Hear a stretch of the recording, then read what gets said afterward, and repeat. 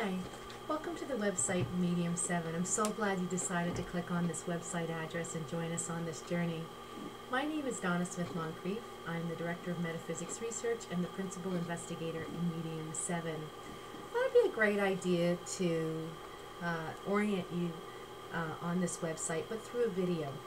And one of the things that I thought would be good as well is to start off this little discussion with giving you some context to the research that is a big part of what we do here on Medium 7. So first there's the big question about the nature of reality. What is the nature of reality, really? And there are 4 actual ways to study the nature of reality. You can find a little blurb about this on the welcome page. But let me give you sort of the 4 key methods that one can use, because in this research we only use one of the 4. So the first method that one could use, of course, is it's the study of astronomy. And of course we know in this lifetime we've seen astronauts go to various planets to explore the nature of reality, to explore beyond the planet Earth. That of course is a costly venture, and that is not the method that we use in this venture, but of course it can complement some of the research findings that we have found already in this research. A second method that one can use is related to patients who have actually died and then returned to life. This is actually called near-death experience. Specifically, those who are in the medical community are often privy to this kind of information, because the patient, and once they return to life, which this is a rare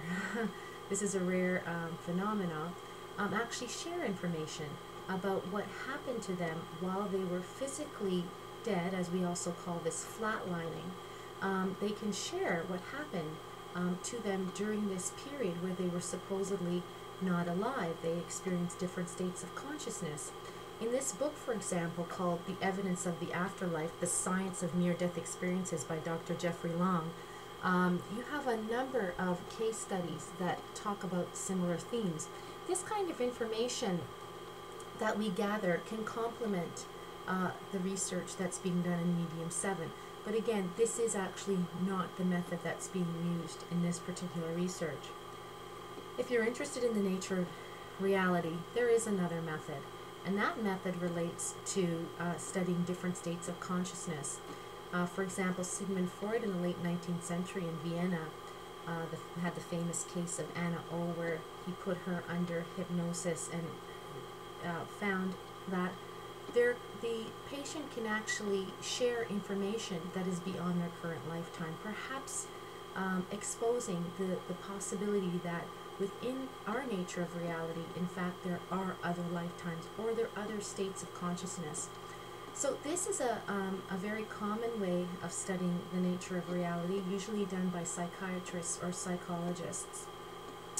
In this particular research under Medium 7, which is the information that you'll get in this website, you will note that you can also use gifted mediums.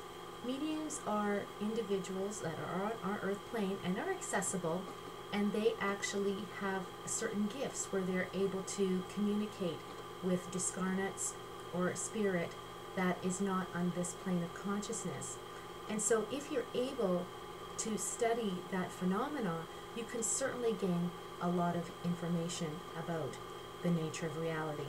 And that leads us to my discussion about the about research, because this is the key method that is used. We use mediums to help us uncover information about other planes of existence.